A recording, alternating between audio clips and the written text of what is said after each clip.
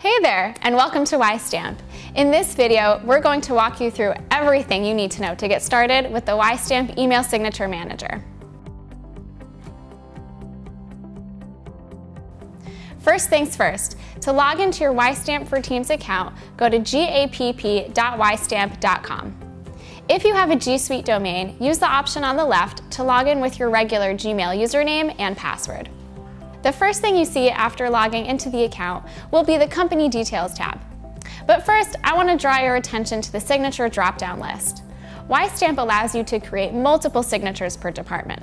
From this list, you can add a new signature by clicking Add Signature, and click to view any signature from the list. Whichever signature name you see at the top is the signature you will be editing. Now, let's talk about the two signature components.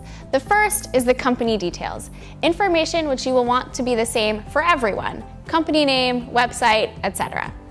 The second is the personal details, things like the username, title, and mobile, which are unique for each individual employee. For now, we're going to focus on the company details. This page shows the details for the current signature department you are viewing. A second signature in your account can have an entirely different company name listed. The Company Details tab is signature-specific rather than WiseStamp account-specific. On this tab, you can add things like your company name, website, tweak your signature design, and add your company's social icons.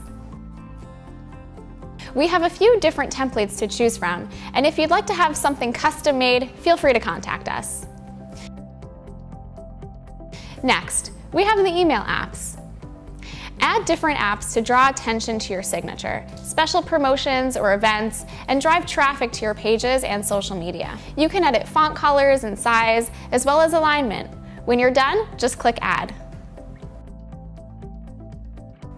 You can also choose where to place each add-on within the signature itself. To edit, click the pencil icon, and to remove, just click the trash can. Don't forget, after any changes are made to the signature, make sure to click Save Draft and Publish Changes if applicable. Now, we'll move over to the Manage Users tab. This is where you'll manage the signature insertion settings for your team members. Google domains will have their users synced automatically, but to add new users in the future, click the Sync Users button. Other domains use the Upload or Export CSV option to add a list of your new users. As I hover my mouse over the user list, you'll see the line becomes gray and a few action items become visible. These are individual actions, such as edit. This will open an edit panel to update information for that specific user, change their signature assignment, or promote to an admin status.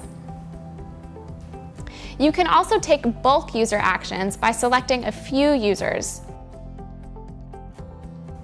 or selecting all of your users. You'll see new action buttons pop up on the top, where you can apply bulk actions, such as invite all users at once or change the signature assignment to everyone at once. Now you're ready to get started and send your new company signature to your team. If you have any further questions, don't hesitate to email help@wisestamp.com. Happy stamping!